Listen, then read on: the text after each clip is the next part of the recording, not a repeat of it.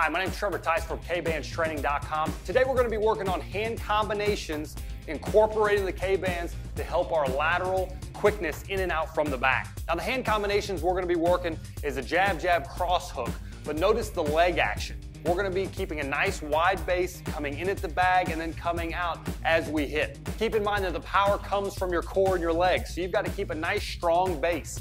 As you're going through the sequence around the bag, you're going to feel your legs begin to burn.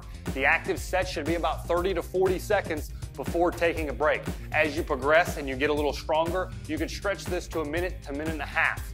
The key is to stay explosive and move quickly around the bag as you move through each hand combination. The jab, cross hook is not the only combination you can use. You can use a variety of different methods, but the key is that we focus on our legs from the ground up. Explode with your hip, turn with your shoulders, and really bring a heavy punch. As your legs progress and become stronger, you may want to use the Advanced Strength Blue Resistance Bands. These are going to be great for giving us that overload as we become more powerful throughout our lower half. For your very own set of K-Bands, head to kbandstraining.com and grab your set today.